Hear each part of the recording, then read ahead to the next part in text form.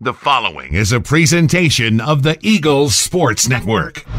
This is SeeingEagles.com. I'm the voice of the Eagles, Adam Cavalier, alongside Carson-Newman head softball coach Vickee Kazee Hollifield. Vic, the South Atlantic Conference preseason poll debuts today, ranked 4th in the 12-team league. What's that say about your Eagles? Well, it says that they didn't pick us first, second, or third. But, I don't put a whole lot into those. I'm forced better than 8th, 12th, or something like that. But, you got a lot of new people.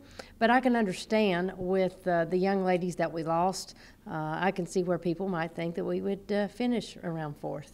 Yeah, you have to replace a combined 500 starts in the infield, not to mention Kelly Hensley, who leaves the program early in the outfield after a school record-setting season. But bringing a couple of stellar freshman pitchers, a couple of JUCO All-Americans.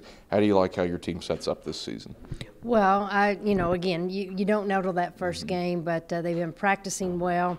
I think that we've tried our best to fill those voids.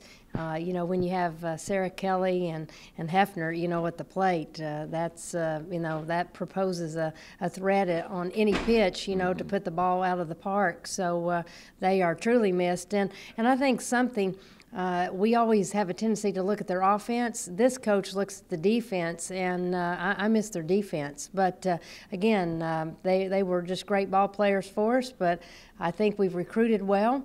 And, again, playing together, having that time, sure, we missed that. But I hope that we can gain that as quickly as possible and, just be strong. Elena Siebert makes the second team preseason all-conference list as an outfielder, likely moves away from that position this year to first base. What's she bring to the table for your club? Every coach says they're going to write a book when they're through, and that young lady will have a chapter to herself because she shows up for practice every day saying, where's Coach going to put me today? But that's the skill level that young lady possesses, and she's willing to do whatever it takes. And that brings another name to mind, Caitlin Lance, one of the best gloves that I've ever had the opportunity to coach here. And but Elena Siebert has dug in and done a really fine job for us there. Who else needs to step up for this team to have a successful season? All of them. And I sincerely mean that, just in all facets of the game. I don't care. We need to bunt better.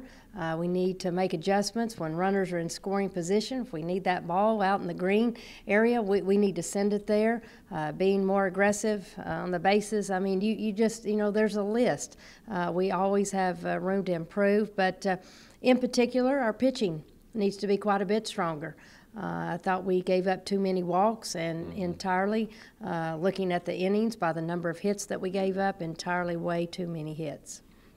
Vicky, what does this team have to do in the next, 6 days now before game day on February 4th against Belmont Abbey? Well, we put the tarp on. We take the tarp off really well right now. We've already put it down this morning, so it's that time of year. But we're just hoping we can get on the field as much as possible. We've just got to stay the course, work to be in the best possible shape that we can be.